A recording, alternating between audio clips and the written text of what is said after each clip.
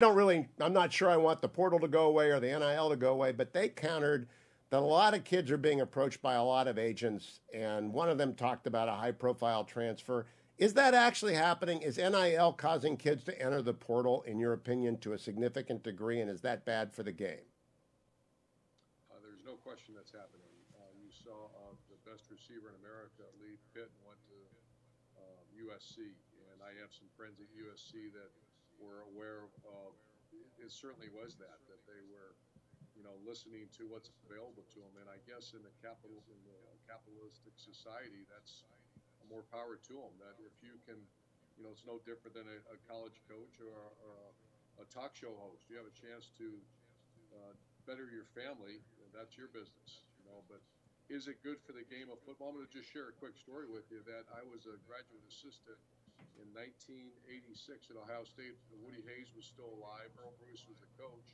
I'm 21 years old, and he walked in and talked about the culture of Ohio State. Number one is a premium placed on education. He threatened every one of our jobs if our players didn't graduate. Number two was toughness, Hugh, and that was the toughest team always wins. And number three was team first, selflessness. And you sit here and look, here we are in 2022, and a lot of the recruiting is now based upon what's the best offer. It's not about education. Unfortunately, I think there's still a lot about education, but the stories I'm hearing from, colleagues, is that a lot of this is based upon the highest bidder. So, Coach, keep in mind now we're going to talk directly to students and parents, and you're Urban Meyer, and you've got 3 rings, and you know what you're doing when it comes to college football, and you know how to recruit. What's your advice to the student and to the parents or their guardian about agents, about this whole process? What should they be thinking and listening to when come around the agents and come around the coaches? Well, I come from a family that's based on education. My sister, my father, it's always been. I remember I got a C one time in English in sophomore year, and it was a bad day after that. So education has always been a premium. So I think if things are available that's above board and you can sell your jersey, you can do some social media and get some money for it, I think that's all good. But I would put that below education. Education is going to follow you for the next 40 years of your life. 10,000, 15, 20,000, even 800,000. That goes away rather quickly. So I just, I've actually talked to some families about this where I got some phone calls from previous friends or even people that are currently involved, and they just say, what should we look for? And I said, number one is make sure you're picking a school, because that school and that education is going to follow you. That 10,000 or 20,000 or 30,000 is not going to follow you very far. So that's my advice. I think, how do you solve a problem? Get a great education, make great networks, and so you set yourself up for life after sports. Now, there are 50 different states with 50 different sets of rules right now. Do you think this is some place where Congress ought to get involved? Because the NC2A says, follow the rules of your state. I went to the big agency, NCSA, and they say they've helped 250,000 student athletes. I don't know if that's true. And they run down the factors you ought to do when you pick an agent, et cetera. It's a jungle of rules and regulations. Would you welcome Congress actually getting involved in this, Coach Meyer? I got mixed emotions about that. I kind of watch from afar at Congress some of the things that are going on, in our politics and in our Congress right now, and I scratch my head. So I'm not sure Congress is the answer. I wonder someday if when you hear the word student athlete right now, is it really student athlete, or is it a semi-professional league where you're going to get paid for it? So I'm wondering somewhere down the road, I've heard chatter that maybe some of the big schools separate from the NCAA and have regulation, and they become unionized and they become revenue share from television, because there's a lot of money out there, Hugh. I mean, more money. When I first got into coaching, we were in survival mode. And I'm not complaining, because coaches benefited more than anyone. Now players are. So the current model, I think, is flawed. I'm not sure Congress is the answer, but there has to be some kind of structure from the top. And I'm not, we just hired a new president of the NCAA, because right now I'm understanding there's not much, there's regulation, not much regulation, and not much enforcement of rules right now going on in the NCAA. Charlie Baker, the governor of Massachusetts, who's just become the new NCAA leader or designate, he's a very smart guy, and it's a big problem set, and I hope he talks to you about it. But kids have to make up their mind right now, and athletic directors have to. I'm sure you saw Coach Prime going to University of Colorado. And I'm sure that he flipped a couple of people into the portal because he's Coach Prime, and there might be this halo effect. First of all, am I right about that? That college coaches who have this Coach Prime kind of halo are going to have an advantage in the portal. Do you think that's true, Coach Meyer? Oh, absolutely. I think I know Dion very well. Known him for many, many years. I'm impressed with what he's done. I'm impressed with the discipline on his teams. I like what he says. He talks about education. He talks about living right. He talks about doing the right things. So I'm very impressed. Every athlete in America, if Prime calls you, you're going to take that phone call. So there'll be a ripple effect.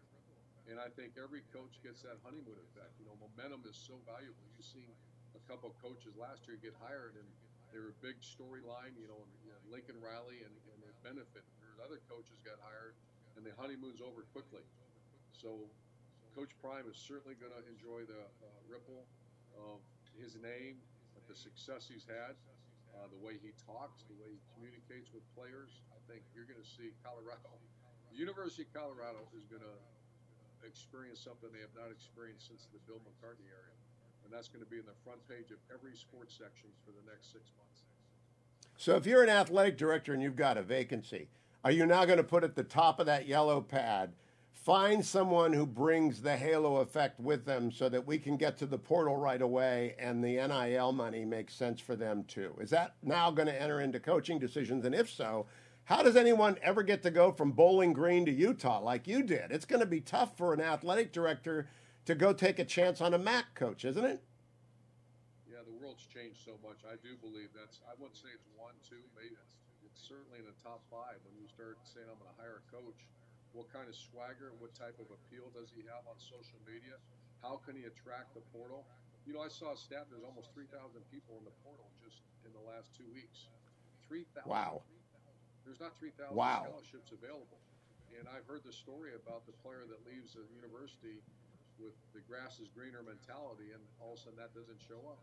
The other unintended consequences, a lot of these high school seniors, I read a story the other day, that he's waiting on an offer. Then the offer right now, the schools are telling him, we can't offer you until we really search this portal because we need immediate help at certain positions. So once again, there's some good about it. A player has a choice. I witnessed that myself when I was a coach. If a player wasn't playing for us and he had a chance to go to a lower level school to start, we were all for it, especially when he graduated. But the unintended consequences right now is if I don't start, I leave. And I'm not sure that's a good thing, Hugh. No, I don't think it is. Coach, you just mentioned the big conferences. Colorado is now, it's a major media market. I think it's natural for the Big Ten, the expanded Big Ten, as is Stanford and the 2 Oregon schools. Where do you see the Big Ten going to round out to 20 if they're going to become a super conference north? I think the Pac-12 is certainly where they're looking. I don't know that for a fact, but I would imagine if 20 is the number that I've kind of heard probably as you as well. It's almost like you see a Big Ten versus SEC in the future of college sports. Fox, big noon kickoff against ESPN. It's kind of the way it's shaping up. To say that's going to happen, of course, I don't know. It's all speculation, but I think there's some very appealing schools out west now that you have UCLA and USC involved. The thing you start thinking about if you're an athletic director in one of the Big Ten schools, if you're Penn State, Maryland, Rutgers, Ohio State, Michigan State, that's a big travel now. You are, I'm not talking about football because football takes charter jets. The other sports where my daughters are college volleyball players, you're missing a lot of school. That's a wear and tear on the student athlete. Once again, unintended consequences of a transition from 2 schools. Or if you get more Pac-12 schools, now you can maybe have a Big Ten East and a Big Ten West. It makes a little more sense. Well, I think Denver is a media market. Washington and Portland are media markets. And you're part of Fox Noon Big Kickoff. Big Noon Kickoff, they need those media markets, right? They've got to go out and expand to the West, and I think the SEC is going to run into that your network now has the grip on the Pac-12 or what's left of it. Is that what you hear coming out of the gossip on the side of the show? I hear a little bit of that gossip, and it's hard to imagine, especially on our show, we have Reggie Bush and Matt Liner. And you remember, there's a day that the Pac-12 was as strong a football as it was in the country. USC was dominant. You had Terry Donahue, UCLA. Arizona State was very strong with Coach Snyder there. You had Cal was very strong. Washington was winning national championships every once in a while. So the Pac-12 was a very strong conference. And then Oregon came up with the great teams and the uniforms. And shoot, we played Oregon for a national title in 2014. So it's hard to imagine that the Pac-12 can disappear. It's just, and you take two, it's a little bit like the Big 12. You take Texas and Oklahoma, you take USC and UCLA. That's like taking Ohio State and the Wolverines out of the Big 10. That's like taking Alabama and Georgia out of the SEC. I'm just not sure the future of those conferences when you start taking the big boys out, the landmark, the top, the top draws out of those conferences. What's the future? So I imagine behind the doors right now, Hugh, there is serious conversations. I know there's people in the Pac-12. They're trying to get the Big Ten. I know that for a fact, and it remains to be seen the decisions made. Here's the final thought on that. The issue is that the Big Ten schools, that TV money that really supplies all money for all sports at their universities, they don't want to start divvying it up more. So the more schools you add, the more you divvy up the pot. So I understand that's a big fight amongst the universities right now. Coach, I want to go back, before we talk some pure football, I want to go back to the student athlete who's in high school or a youngster. You've dealt with these young men your whole life. And right now the world has exploded with social media. There isn't a day goes by I don't listen to Buckeye Talk. I don't know if you listen to Doug LeMaries and Nathan Barrett and Stephen Means. I listen to them every single time they put up a podcast. They're always aware that they're talking about 18, 19, and 20-year-olds. I respect them a lot for that, and they try not to add to their burden. What is your advice? Because the world has exploded. There are like 1,000 podcasts on Ohio State alone, and as many for every program. What is your advice to a kid about getting onto it and listening to it? Because I think it's a huge change in the world of young athletes. My advice, and I've used it, is J.T. Barrett, my great quarterback, a 3-time Player of the Year in the Big Ten Conference, or captain, and he would show me every once in a while social media posts, and it was all, once again, how do you, this day and age, it's a nasty. I'm not a fan of it. I don't watch social media. I don't read that stuff. To answer your question, those are friends of mine, Doug Reese, and some of those guys, I got to know them very well during my time at Ohio State, but I don't read that. It's almost because the negativity is what sells. And if you're a coach or if you're a player and you start reading that's occupying time that can be spent so much with so much more advantage. Study your opponent more than stare at that phone. I used to see our player. You walk in the locker room nowadays, Hugh, and 85 guys are staring at their phones. And they're not, that used to bother me. I remember a hot tub. You'd come walking in, here the players would be 5 guys in a hot tub, not one of them saying, getting ready for practice, staring at their phones. And no, I'm not a fan of that. And I guess if you give a chance, if you get a chance and you listen to Buckeye Talk, I think you'll find that your old friend Doug, they actually do what I want reporters to do, which is keep in mind their kids. They're young men, and it's horrible. I want to ask you, it's also, how many places did you coach before you got the head coaching gig at Bowling Green? Because I got a nephew who's a head coach now, and he did 7 different jobs before he got his head coaching job. What did Urban Meyer have to do? Ohio State as a graduate assistant, Illinois State University as a linebacker coach, quarterback coach. The third one was Colorado State. Fourth one was Notre Dame, for Lou Holtz hired me at Notre Dame. And then I got the call to go to Bowling Green in 2001. So what is that, 4 or 5 schools? So what do you say to the young assistant or the graduate assistant? Because the world is upside down. It's sort of like the Hamilton show. The world is upside down, and they can no longer count on the ladder. I think the ladder is broken. What's your advice to the young coaching assistant now? Well, financially, I think the Mid-America conferences, a lot of these coaches are just bypassing it. It used to be I was making $50,000 a year at Notre Dame, and I got the phone call to go to Bowling Green as head coach for $100,000.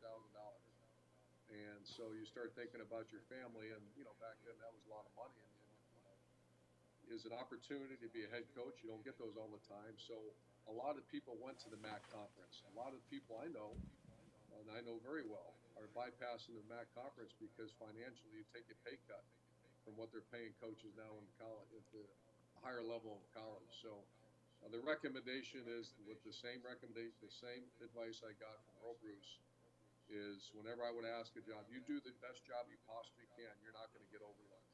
There's no chance. I never had an agent really. I had a couple guys I worked with later on in my career, but I was always, and my father was the same way. You work hard, people will notice you, and focus on your job. Don't focus on self-promotion. Well, that is so counter the culture. Let's talk a little football, Coach. First of all, a Hugh Hewitt question. When I see you on the big noon kickoff, you're usually wearing a ring. I want to know which one you're wearing. Is it the Ohio State ring? I changed it up a little bit. We did the Utah game, so I wore a Utah ring. If it's an Ohio State game, I certainly, because the crowd loves it, I wear an Ohio State ring. But I got a bunch of Florida rings I've worn before. I just change it up once in a while. After the Utah game over USC, Coach Whittingham came out and said, "You're welcome, Coach Day." What did Coach Meyer, who brought up both of those men, think about that? Because I thought it was maybe the best line of the year. That was one of the great moments. I told Kyle Whittingham in Columbus, Ohio, you won't have to pay for a meal for quite a while. You just got the Buckeyes in the college football playoff. But Ryan Day, it's interesting. Ryan Day and Kyle Whittingham, those are two of the best football coaches I've ever been around. And, Kyle Whittingham, he doesn't get the credit he deserves. I mean, he was my defense coordinator at Utah for 2 years. And that's as good a football coach that's on in the country right now. So Luke Fickell, another one of your younger assistants, has gone up to Wisconsin. What do you think that's going to do to our friends in Wisconsin's program? Well, did you see that Luke is changing the style of play a little bit? He's hired a guy from Coach Longo from North Carolina. It's kind of a run and shoot, spread offense kind of guy. In Wisconsin, going back to the Barry Alvarez days, especially because of the weather, just the culture there, it was the big running backs, running, and the offensive linemen pounded down your throat. So there's going to be a trend. This is the first non-Wisconsin guy in a little while that's come in there. Now, Luke Fickell is also in that same category as Kyle Whittingham and Ryan Day. Excellent football coach. He knows what he's doing. He did things at Cincinnati that's never been done before. So I think instantaneously they're going to be back to where Wisconsin was. That's one of the top 2-3 teams in the Big Ten. So, Coach, now pure football. We're looking ahead at the 4, and the Buckeyes are in there against Georgia. I want to hear what you think about that game. And I also want to know if you would like to see the rematch. I know you want Ohio State to beat the Bulldogs, but do you want to see the rematch with the team up north, or would you rather that they get upset early? Well, I'm a fan, and I'm not a coach. If I'm a coach, I wouldn't want that, because if you're Jim Harbaugh, you lose a little luster on your big win. If you're Ryan Day and you lose it, you're 0-2 in the same year against a hated rival. I can't know. I mean, as a fan, let's go. That'll be the most watched game maybe in the history of college football. But I think Ohio State has got a street fight coming on their hands. I think they match up fairly well. LSU, Hugh, threw for 500 yards on Georgia. And a lot of them was when Georgia was way up on them. But there's, the run defense, I think it's going to be really hard for Ohio State to run the ball, especially with TreVeyon Henderson out. And they've struggled a little bit in recent weeks running the ball. But I think Marvin Harrison Jr. is the best player in America. I think they'll throw the ball on the Georgia team if they can protect. Because the defensive line of Georgia is very good. But I think this is a very good matchup. And Ohio State needs to worry about Georgia. They're not worried about that next week. They're worried about Georgia. I wonder how someone like you watches what happens and reads the news, because they're all your friends, right? They're all your colleagues. You've known them for years. You've got some great relationship. You got other relationship. Is it, do you have someone prep a news package for you, or are you just like me wandering around the political world, bumping into people and dealing with it as it comes up? No, we actually have a researcher. He's Adam at Fox. So Fox is not allowed to do the playoffs. I'm going to do it for Big Ten Network because ESPN owns the rights to it. But he's helping me with that as well. And I have a lot of colleagues that I'll call and I'll reach out and find some, behind the scenes things about what's going on with the team. So I get a little insight that a lot of people don't get. So, Coach, I want to close by talking about a very big issue, which is young men. And you've been dealing with them for, when did you start as a graduate assistant at Ohio State? What year? 1986. Okay, so it's been a while. You've been dealing with young men. What is the situation right now with young men that you deal with, you see, you talk to? How has it changed over those, I'm trying to do the math in my head and I can't, almost 40 years? Well, I think there's a lot of positives. Right now, you see these ACT scores, and a lot of these kids have so much advantage that we didn't have, especially people, that come from good backgrounds. You're talking about they're studying, academically is so well prepared to get in. Then, unfortunately, there's the other side of it. There's so many ill-prepared when we come from tough backgrounds. And I don't think the gap's ever been as wide as it is now. And that's heartbreaking to me when I was a coach. I'd see, a player that just he came from a bad high school. He came from a bad background. And that player walks on a campus, and it's a street fight to survive. And you see someone else who came from a good background, a good high school. And that's what I see, that it's never been that wide of a difference, at least in my last decade of coaching. The other positive is, I think right now, the college football has never been more viewed. The opportunity to provide for families has never been better. And is that good for college athletes? I think it's great. But I think the one thing, I'm going to go back to where we talked about a few minutes ago. The answer, I've always believed, the answer to everything is education. The answer, that was drilled in me when I was a young person. The one thing that you can never, speed eventually will get taken from you. It's called an ACL or it's called age. Your strength eventually will wear out on you. Making the NFL is very hard to do. The one thing that will never leave you is your education and networks that you make. That's why we worked so hard when I was coaching. Real Life Wednesdays and all the things we did to make sure. So it's a great time to be a young person. It's challenging. Hugh, we didn't deal with social media. We didn't deal with people just ripping us apart constantly. And I feel for those guys because I've seen it firsthand. No, it's pretty brutal in politics. It's more brutal on young people and on coaches, I think, than it is on politicians. People in media sign up for it. That's not what you signed up for. It's not what the kids signed up for. 3 last questions. First of all, do you miss coaching? Do you think you'll go back to it ever? I miss winning. I miss the players. But no, I don't believe I'm going to go back. I think it's a different era. I think it's a great area, but I'm a different chapter in my life, and focuses on other things right now. So. Now we've seen a little bit of a mini move. Ben Sass is going to go run the University of Florida, great senator from Nebraska. We see Charlie Baker going to go run the NC2As. Do you think there might be a reverse move of? We saw Tommy Tuberville go to the Senate. Would Urban Meyer ever get into politics? No. Once again, I love what I'm doing right now. I'm all into Fox, and I'm really into. I got 3 grandchildren and 1 on the way, Hugh. So I got 38 years. I did 6 a.m. till midnight, all focused. Never really took vacations. It was all about finding a way to win that next game. And it's really enjoyable to watch my son-in-law. Grandchildren are the only thing in the life that is not underrated. It's really wonderful, and I'm glad to hear that. Let me close by asking you, and I gave you this question. In the post-Woody and Bo era, who's on the college Mount Rushmore Hall of Fame for football coaches? Who do you put up there? And this is not Woody, Bo, and present company is excluded. You can't name yourself. Who are the 4 or 5 you put on that? Oh, my goodness. For sure, the recent one is Nick Saban. His model of consistency has been phenomenal. I'm a big Bo Woody guy. The guys I've studied, let me think here for a second. I think Bobby Bowden. I think, unfortunately, what happened with Joe Paterno, I knew Joe very well, but I feel very strong about his success as a coach. I knew him as a person, and so I have some insight in that whole situation. So those are all the names that I studied. Tom Osborne is certainly a man that I studied. I actually drove 6 hours to watch him speak, and then I drove back. That's how much respect I have for Tom Osborne as a young coach. That was well before cell phones and iPads. So those are the Mount Rushmore. Wow. Coach Urban Meyer, Merry Christmas. Thank you for joining us. Very, very fascinating. And I hope kids listen to you on social media. They probably won't, but I hope they take your advice and turn the phones off. Thank you, Coach. Great to see you.